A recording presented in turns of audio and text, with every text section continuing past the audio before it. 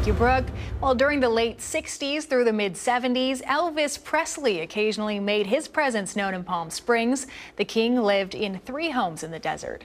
Eric Meeks, the author of The Best Guide Ever to Palm Springs Celebrity Homes, knows all about it and shares these tales with Steve Sumrall for this edition of Our Desert Past. Elvis. That's right, Elvis Presley, the man, the myth, the Palm Springs resident?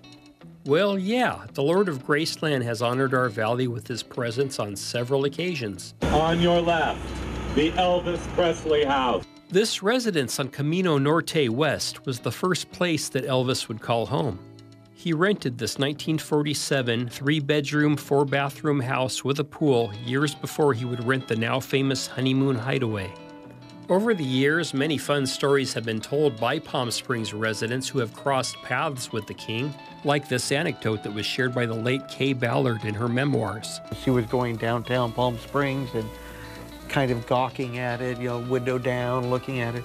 And supposedly Elvis pulled up in the car behind her and goes, "I know you, Kay Ballard." Like that. It's this house built by famed architect Robert Alexander in 1960 for his wife Helene that the king is most associated with. Elvis and Priscilla were to have been married here on May 1st, 1967, if not for the efforts of one very nosy neighbor. Her name was Rona Barrett, and during the late 60s, she was known as Hollywood's premier gossip columnist. She got wind through the bell caps out at the Palm Springs airport that family of Elvis was in town, and therefore, as more and more of them started to show up, she correctly deduced that there was going to be a big affair. And Elvis and Priscilla, instead of getting married at the house here in Palm Springs, climbed over a short back fence and went to a waiting limousine that was provided by Frank's, or well, I don't know if Frank provided the limousine, but the airplane to go to Vegas, Frank did. Frank Sinatra did. So their desert wedding would become a Vegas wedding, and Mr. and Mrs. Presley would return to this home to honeymoon in Palm Springs.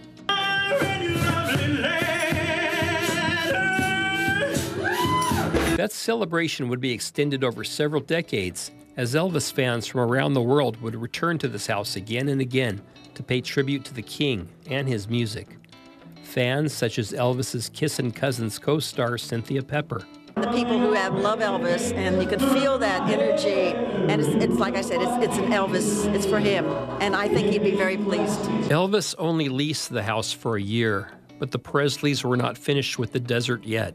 They just liked Palm Springs so much that he bought the house on Chino Canyon. The Juergens family, famous for their line of bathroom products, hired renowned architect Albert Frey to build the Spanish colonial home on West Chino Canyon in 1946.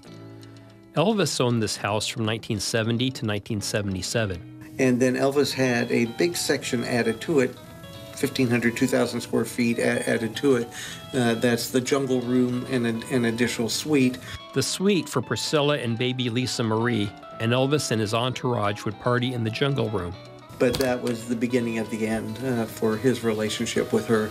And in the end, they ended up divorcing while he owned the house, but he owned it another handful of years or more. And it became his party house here in Palm Springs. But there was a price to pay for Elvis's behavior in his party house. He would sometimes shoot out his television, and it's rumored that it was Robert Goulet on it. And sometimes that price had to be paid to a man named Ken Parker.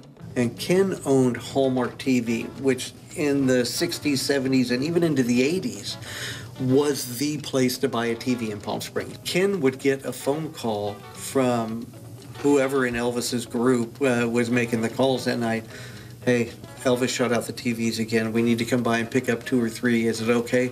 And Ken would go down to his shop at 2 or 3 or 4 in the morning and open it up. And Elvis would show up with a couple of carloads of guys and pick out the TV, load it onto Ken's truck, and Ken would go up to the Elvis's home on Chino Canyon and install the TVs and then go back home.